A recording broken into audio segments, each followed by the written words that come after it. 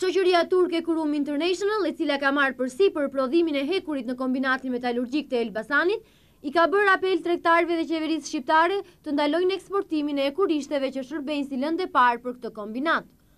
Ndonëse ne kemi marrë premtimin e qeverisë për mos lejimin e eksportit të hekurishteve, u shprehën drejtuesit e kësaj shoqërie, sasi të mëdha të kësaj lëndë të parë pra skrapit dalin çdo ditë jashtë Shqipërisë.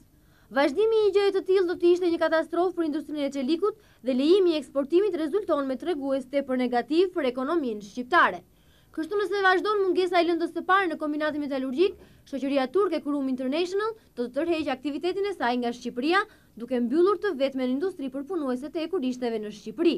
Pra mos respektimi i ligjit për ruajtjen e pasurisë kombëtare dhe neglizhenca e qeverisë shqiptare rrezikojnë aktivitetin e një nga kompanive më të mëdha investuese në Shqipëri.